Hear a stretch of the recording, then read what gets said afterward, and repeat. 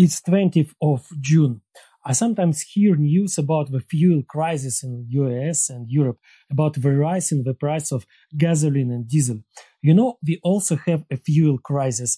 Fuel at gas stations has risen in price at least twice, and still it is not to be found. Both gasoline and diesel in many regions of Ukraine are scarce. This is largely a consequence of the fact that the Russians deliberately destroy oil refineries and fuel depots. They do not spare missiles at all to destroy civilian infrastructure. In this way, the Russians want to provoke a whole chain of internal crises, which should help them win at the front, destroying fuel supplies to make it harder to deliver food and weapons, to make people nervous about rising gas prices and pressure the government to do something about it.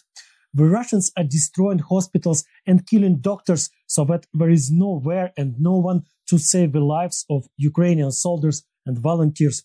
Railroad stations are bombed indiscriminately in an attempt to interfere with Western aid supplies. This is such a hybrid war in which Russians have no rules at all.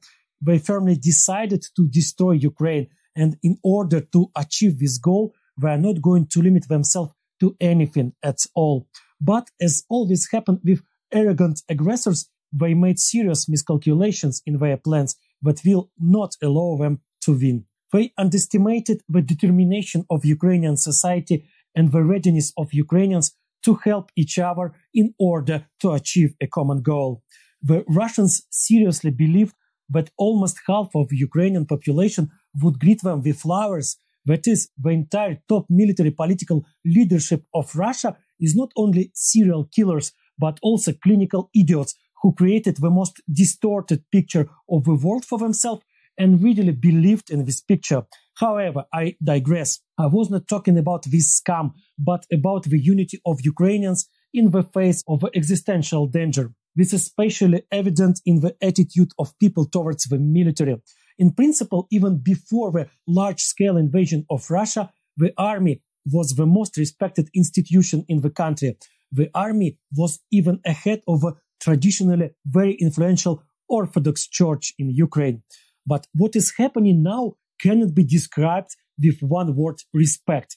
I started this podcast episode with a story about the fuel crisis in Ukraine. My comrades and I travel around the frontline regions and are very dependent on the availability of fuel in the tank. The closer to the front, the fewer working gas stations and the longer the queues for those few that still continue to work.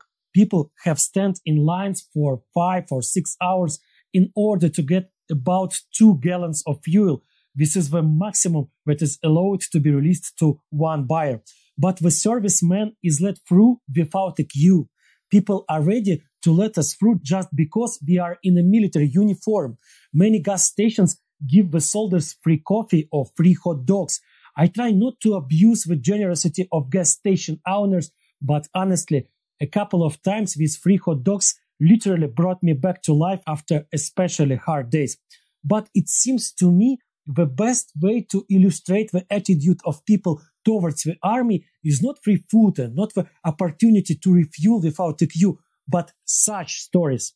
In one of the towns we visited, a woman approached me with difficulty choosing Ukrainian words. It was obvious that she's from an exclusively Russian-speaking environment in eastern Ukraine. This woman hugged me, thanked me for being in the army, and presented me with a package of chocolates. It was not a gift to me personally. It was a desire to show gratitude to the entire Ukrainian army, and the woman realized it by giving sweets to the first person in uniform she met. Just in case, I remind you that each of you can help me and my family by sending a few dollars through the page Fighting for Ukraine on the GoFundMe.com website. Your donations is the only thing which keeps this podcast alive. Thank you.